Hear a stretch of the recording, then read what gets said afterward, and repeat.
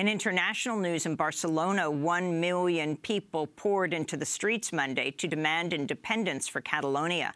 The march increases pressure on Spain ahead of an independence referendum on Catalan independence on October 1st.